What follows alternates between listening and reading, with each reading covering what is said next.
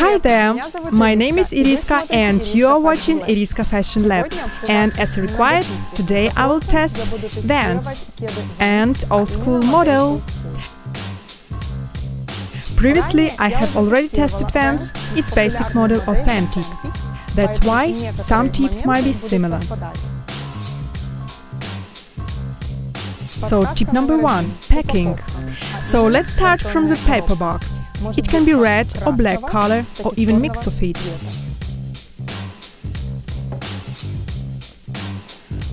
Well, both boxes have an informative sticker, model name and a size are mentioned here. Seems like fake producers are aware of the importance of an informative sticker. But let's check the barcode. For this purpose you can use different software available on the internet. I use QuickScan.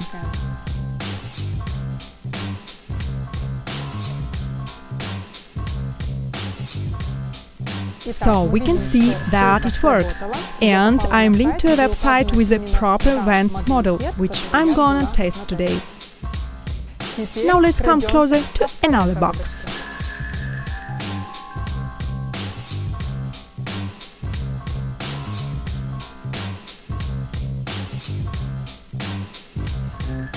Seems like I can see it like this forever, but the barcode won't work, as it's just a painting, informative art. Except the box, packing also includes a packing paper, so let's examine it.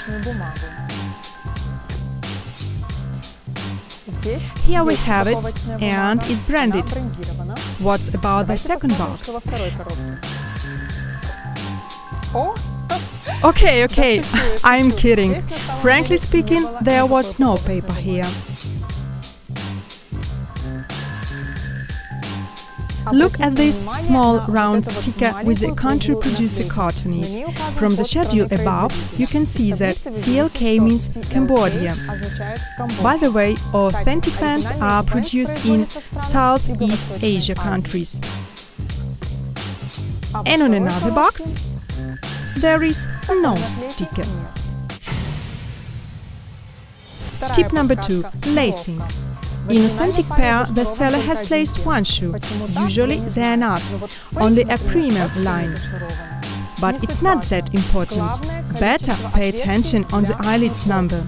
Authentic pair has 8 and a copy 7. Guess they're trying to save each cent. Tip number 3, external view. Authentic Vans deny glue marks, loose threads and rough joints.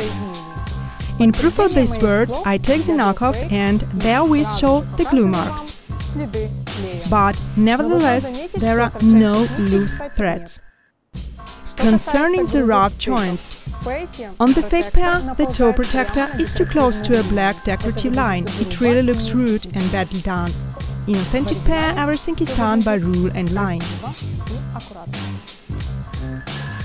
Tip number 4, logo. Old school model has 2 logos. One you can see on the sole, another on the insole. By the way, logo on the sole can be white on the red background and black on the white one. Here is the copy, no questions to the rare logo. A surprise is waiting for us on the insole, as instead of a logo we can see some kind of a watermark, and it's not a good sign. Tip number 5, the ton cutout and fabric. If you compare the width of tons, you'll see that fake one is wider and the internal fabric is not nice in touch. While in authentic pair, this fabric is visually smooth and nice to feel. Well done!